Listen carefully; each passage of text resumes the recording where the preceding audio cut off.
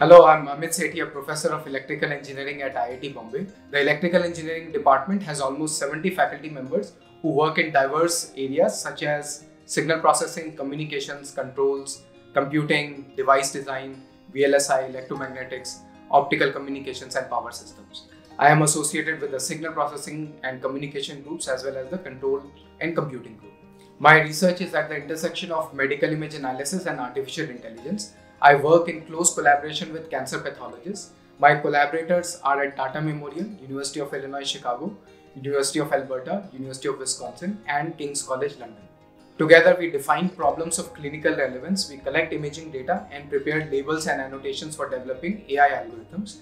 These images are often very large in size, such as gigapixel whole slide scans of pathology samples.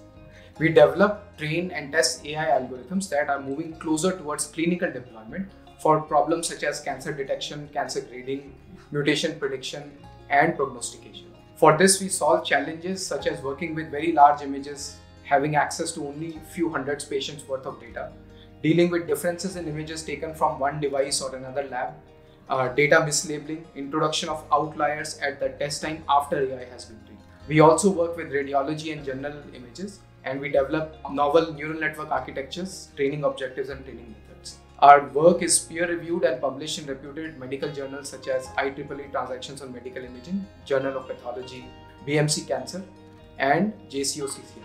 We also publish in reputed computer vision and machine learning conferences. My lab has approximately 15 to 20 postgraduate students working at any given time. These bright minds are hungry to solve difficult problems in image processing and artificial intelligence, and they like to take on real challenges with real data and real needs. We like to give them facilities to develop and test their AI models. This is where our lab heavily utilizes Nvidia GPUs and servers.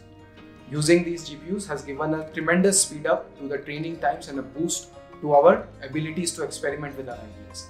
The DGX servers that IIT Bombay has recently acquired under Institute of Eminence grant is helping us execute even faster on larger datasets and publish world-class research in AI.